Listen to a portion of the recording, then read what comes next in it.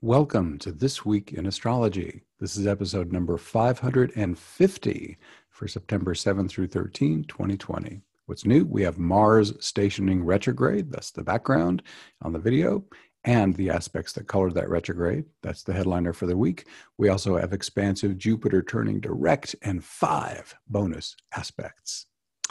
Thanks so much for joining me. I'm your host, Benjamin Bernstein, broadcasting from thisweekinastrology.com. I simultaneously record these weekly forecasts as an audio podcast and a video, so you can choose whichever format you like. The video version includes my chart graphics for things like lunations and aspect patterns. You can also see these graphics if you read my forecasts online. Just go to astroshaman.com, click blog on the menu bar, then choose the astrology forecasts category. Please leave me a rating, review, or comment wherever you're getting this episode so others like you can find it. What's old as we come into this week, we have a waning moon and 5 retrograde planets, Jupiter, Saturn, Pluto, Chiron, and Uranus. Let's get into our daily events. First up, on Wednesday, September 9th, we have one of our bonus aspects. We have Sun trine Jupiter, Sun 17 Virgo, Jupiter 17 Capricorn. Just look at the planets alone. The Sun is your core identity. It's your vitality. Jupiter is expansion, hope, joy, optimism. Trine is an easy, automatic flowing connection. For most people, this will be pretty awesome.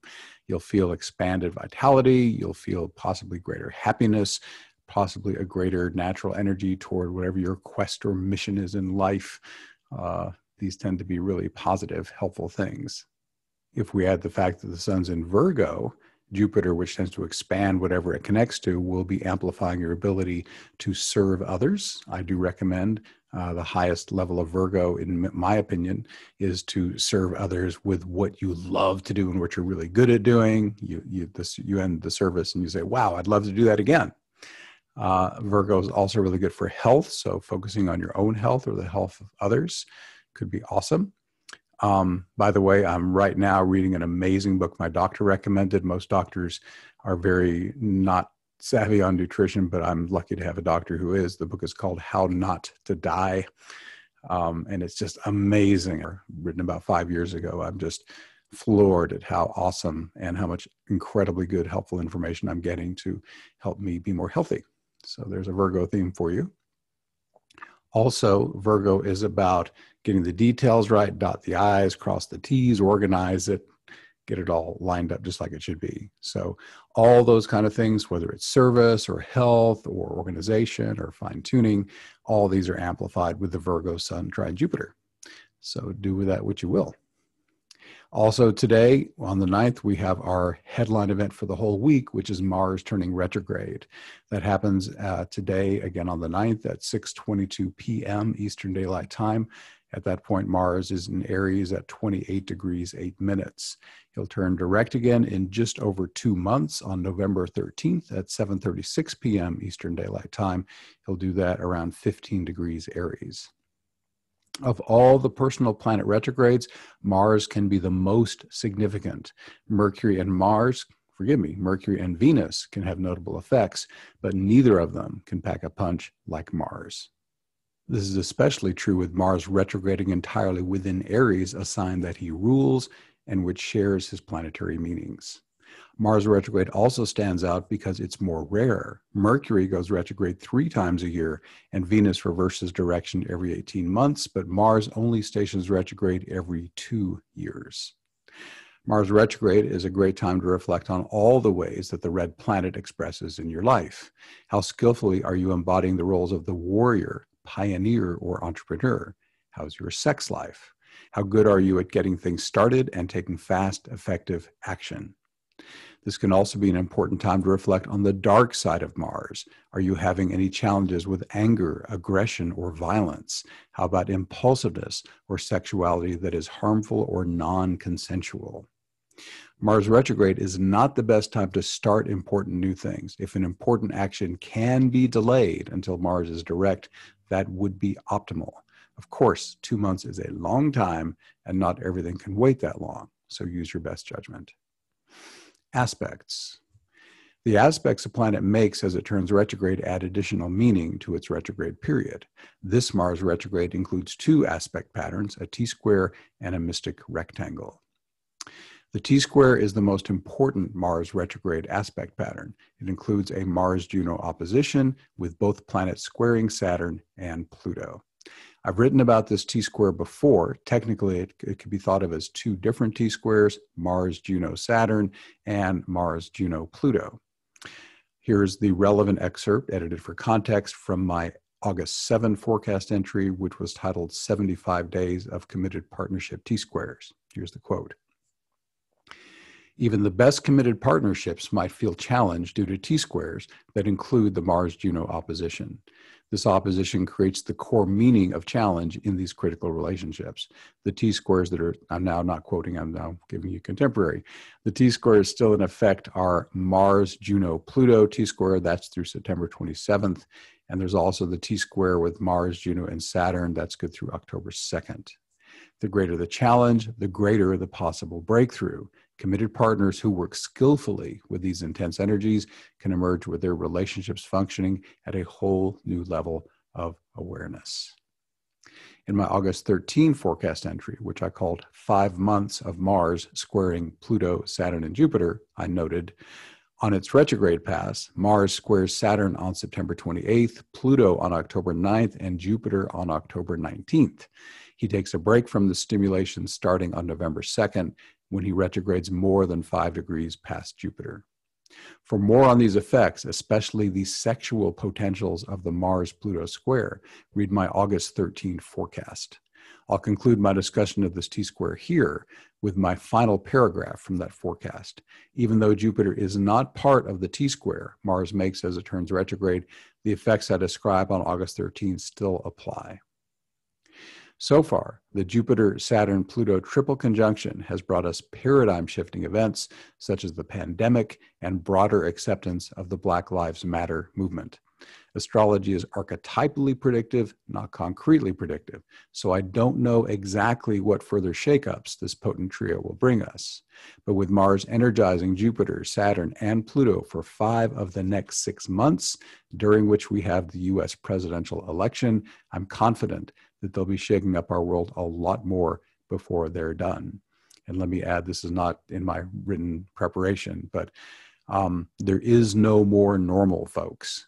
We are moving into a whole new paradigm, and if we are willing to step into it more consciously, develop our awareness, step into unconditional love the very best we can, the new world we move into will be a far better one than the one we're leaving behind. But trust me, there is no more normal.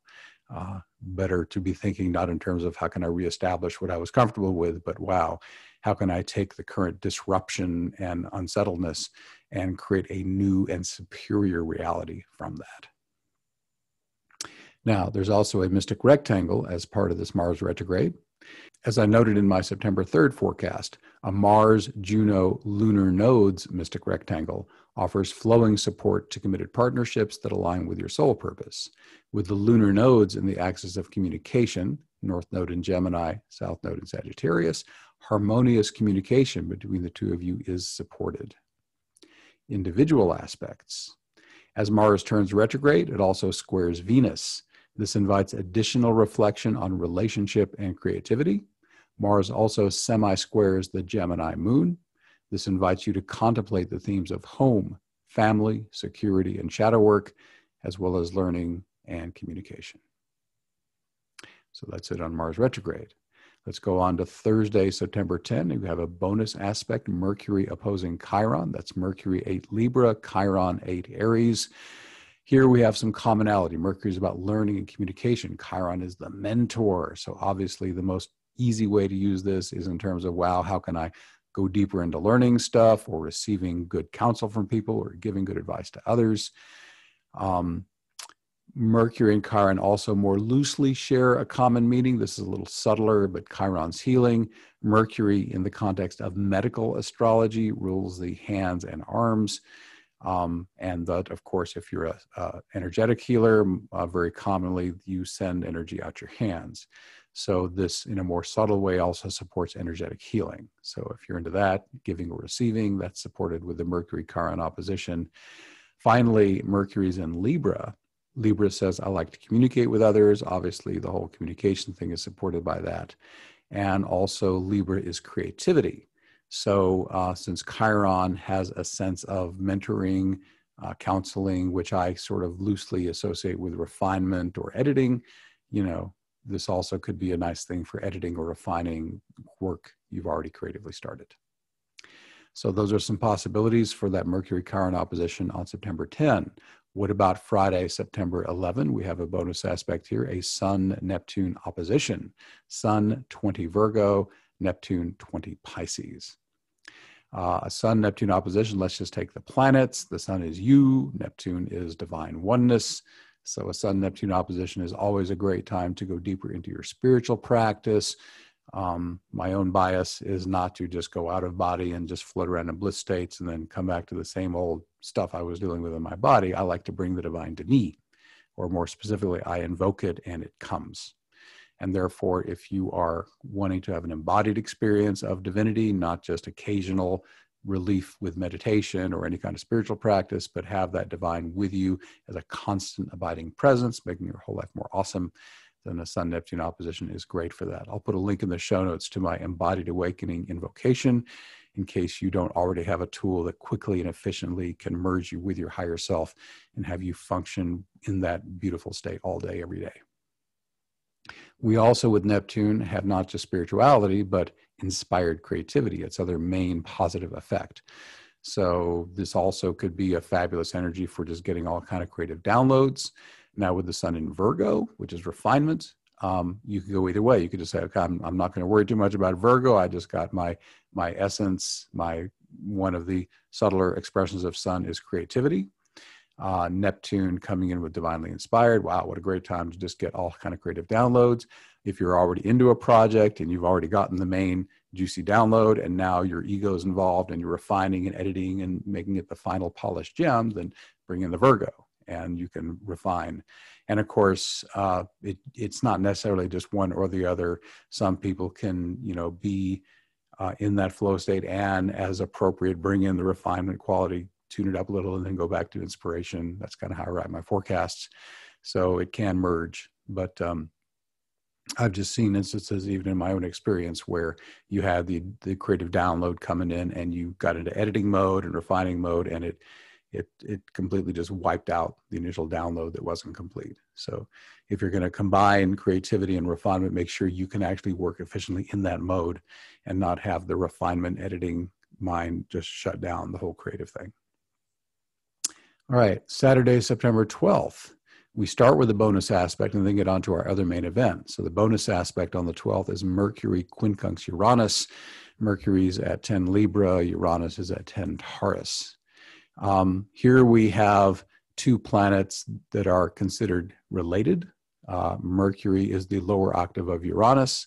Mercury is human mind, mental, rational. Uranus is just divine knowing, just bam, there's the knowledge, like a lightning strike or a sudden insight, a eureka, an aha.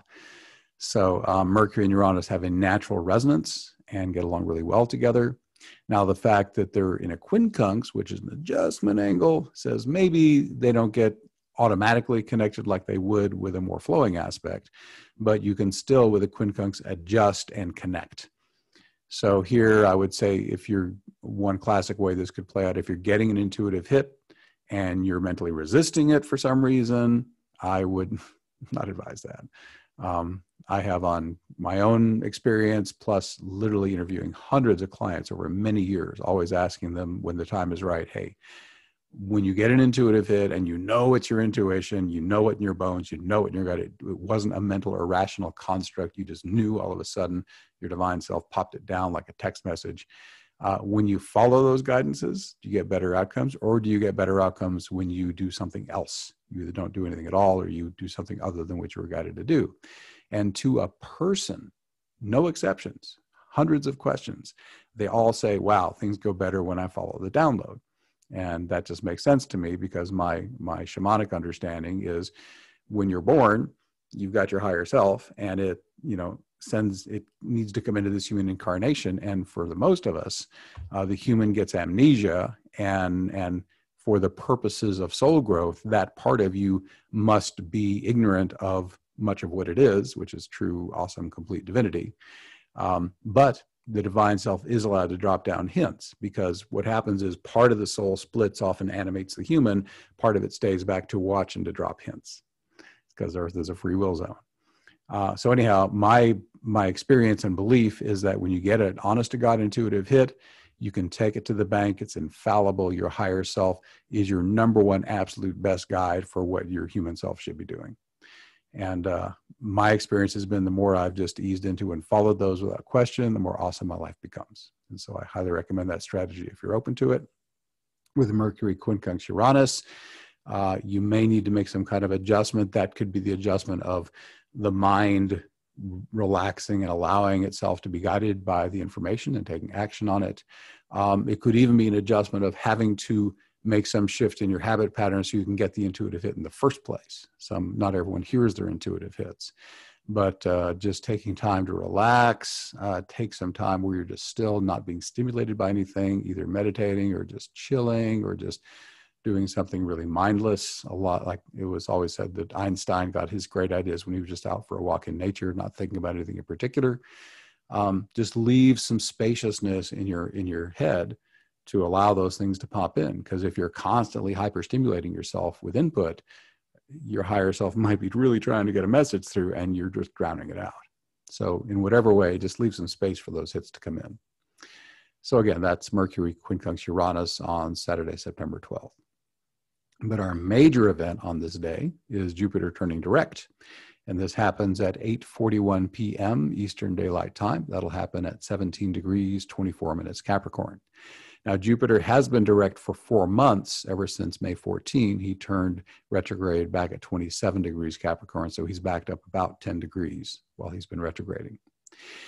Here are the main themes I offered for your reflection back in my forecast on May 14, when Jupiter turned retrograde. Now that he's direct, which ones would it serve you to get in gear on? So here's the Jupiter themes: higher education, religion, philosophy, the meaning of life, foreign countries, cultures, and customs, long-distance travel, journeys, quests, and adventures, joy, excitement, and enthusiasm, wisdom givers, such as professors, philosophers, and gurus, expansion, optimism, hope. Jupiter in Capricorn. Now, Jupiter was retrograde entirely within Capricorn, which adds another layer of meaning. Capricorn is Jupiter's natural complement. Capricorn tends to contract, which can keep Jupiter from expanding too much. Capricorn is serious, which can restrain Jupiter from excessive partying. Capricorn is an extremely practical sign. It loves systems and procedures that get things done efficiently. In contrast, Jupiter can get excessively whimsical and starry-eyed. So Jupiter's placement in Capricorn makes it easier for you to create useful plans and strategies. Now that the solar system's largest gas giant is direct, these can help you move forward in your Jupiterian goals. Conclusion. As I shared when Jupiter turned retrograde on May 14, one of Jupiter's most important meanings is hope. For me, this is the vision of a more wonderful future reality. Especially in challenging times like these, the story you tell yourself about the meaning of your life, another important Jupiter theme, is of critical importance. Believing the story that you live in a cruel and capricious universe in which life has no meaning is a certain recipe for misery. But believing the story that you were born for a reason with a crucial soul mission to fulfill puts things in a much more positive light. Believing that challenges happen not to you, but for you to catalyze your growth and expand your capabilities can inspire you with the energy and enthusiasm you need to master them. Ancient astrologers called Jupiter the Great Benefic, the luckiest planet in the sky. Remember that now that Jupiter is direct. No matter how dire a situation seems, good things can always come from it. The greater the challenge, the greater the breakthrough once you've mastered it. Let's do one last bonus aspect. This is for Sunday, September 13, Venus trine Chiron. Venus 8 Leo, and Chiron is 8 Aries. But Venus Chiron alone. So let's think about what the most likely way we could work with this is. Chiron is healing and teaching. Venus is relating. So Venus, I relate with you. Trine, easy automatic connection. Chiron, so that really supports mentoring, giving advice, that sort of thing. Could also be healing, because Chiron is healing and Venus is also relating with someone, which obviously supports healing. In a subtler way, Venus, creativity, Chiron, again, either advising you on how to do creativity, a sense of refinement and getting it right, could be there too. Now with Venus in Leo, that kind of puts a big highlight up by the creative part, because Venus in Leo loves to express its creativity. So this could be either just putting your creativity out there in a really great way. Chiron would suggest also you're either mentoring with creativity or being mentored with creativity, the things I said earlier. So the other thing is Leo is the leader. Venus, again, relating with others as a leader in order to give them good advice. Might be another way to play that. So those are some fun ways you could play with that Venus-Chiron trine here on Sunday the 13th. And as a reminder, most of the personal planet aspects last about a week either side. I want to give big thanks to all the listeners who replied to my question last week. I asked whether I should continue to include bonus aspects in this podcast that are not in my written interpretations. Obviously, I did that. And as it happened, the response was unanimously positive. So I'm going to keep those going. With the sun in Virgo, I'm continuing my refinement process. Here's my next question. How about those asteroid goddesses? Do you like the degree to which I'm using Ceres, Juno, Pallas Athena, and Vesta, especially in aspect patterns, or do you feel I'm giving them too much emphasis? Once again, I'd love to know your opinion. Please leave me a comment on this episode's blog post, or email me at astroshamanbenjamin@gmail.com, or text me at 828-338-9852. Thank you. Everyone's welcome to participate in most live Awakening Plus calls for free. These calls support your individual healing and awakening, and also support the current global spiritual awakening.